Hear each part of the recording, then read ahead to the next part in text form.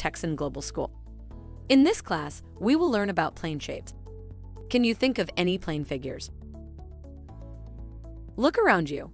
Several geometric figures are surrounding us. Will you join me on this trip? Excellent. The first geometric figure that we will see is the square. It is a regular polygon with four sides of the same length. Can you think or see of anything that looks like a square? Perhaps a window or a frame. Can you see any other shapes like a square? Good. The following plane shape is the rectangle. It is a parallelogram with four sides. Their opposite sides, parallel to each other, have the same length. Can you think or see of anything that looks like a rectangle?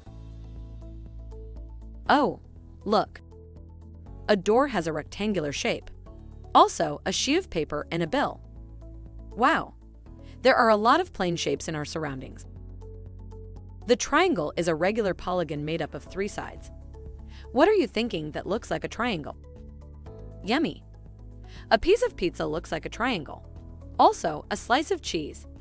Can you see near you any other shapes like a triangle? Great! Finally, if we draw a line that surrounds a ball all the way around, that is called a circumference. Look at the purple circumference that is holding the little girl. And all the space inside that curved line is called a circle. The boy is holding a green circle. Can you see it? Wow!